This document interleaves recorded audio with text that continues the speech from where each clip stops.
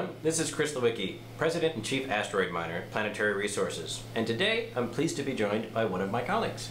Hi, I'm Dr. Matthew Beasley, astrophysicist, optical engineer, and Lord of Light here at Planetary Resources. Today we're announcing the launch of a new project that we're really excited about, the Asteroid Zoo. Through a grant provided by Planetary Resources to the Adler Planetarium, we're working together to help the world find more asteroids, whether they're a threat or an opportunity. And we'll use this knowledge to improve asteroid detection science. This project was in part enabled by you through your generous support of the ARCID Kickstarter, and it's just one of the many activities we're working on to involve the world as we head to the asteroids and begin mining them for resources. We're fortunate to have the data from the most productive asteroid survey in the world, the Catalina Sky Survey. With this data, Asteroid Zoo will need you, a citizen scientist, and your expertise to help us discover and learn more about the asteroids in our solar system. Now, you may already know, but many ask us here at Planetary Resources, how are asteroids actually discovered?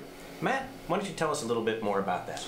It's fairly simple. Astronomers take a series of images in the same place in the sky, several minutes apart. In each image, all the stars will stay still. If an asteroid is present, you'll see it moving to a new position in every frame. Astronomers sometimes use their eyes to find asteroids with this method, but many asteroids appear faint, which makes them hard to see with the human eye. To help find faint asteroids, astronomers have also written computer programs to try and find all the faint asteroids which are super hard to see.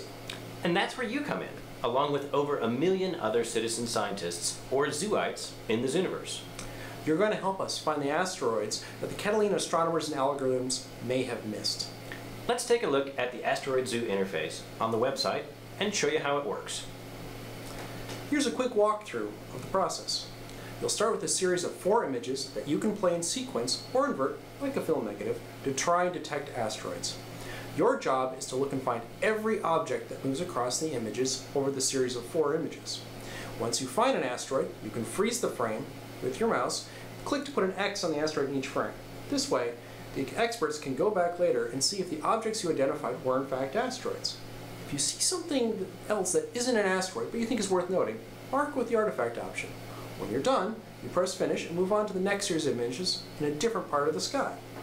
We have a huge imagery data set to sift through, literally hundreds of thousands of images that could contain new asteroids for you to discover. We'll need a big team of people, which is why Zooniverse is a great partner for this project. We're also happy to have the support of other partners in the project. The raw data has been provided by the University of Arizona's Catalina Sky Survey.